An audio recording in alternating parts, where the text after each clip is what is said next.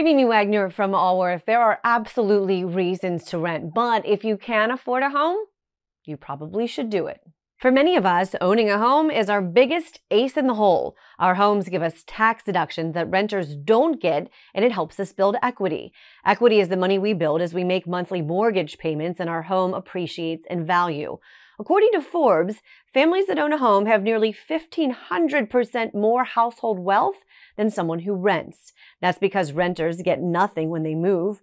Homeowners may own their home when they move, or at least sell their home for more than they owe on the remaining mortgage. That's the home equity. Here's the good news for homeowners. Home equity is rising again. It did drop a bit last year, but now it's up again because there's too few houses available for people that want to purchase.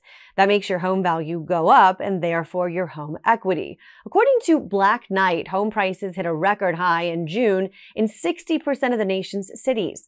On average, the $16 trillion of total equity in the U.S. means the average homeowner has $200,000 of home equity right now. Here's the Allworth advice. Home equity is a good thing for a number of reasons. One, you can borrow from it if you'd like to do things like make home improvements, and when you get to retirement, you could sell that home for a cheaper home and make a lot of money with that equity. With your Allworth advice, I'm Amy Wagner.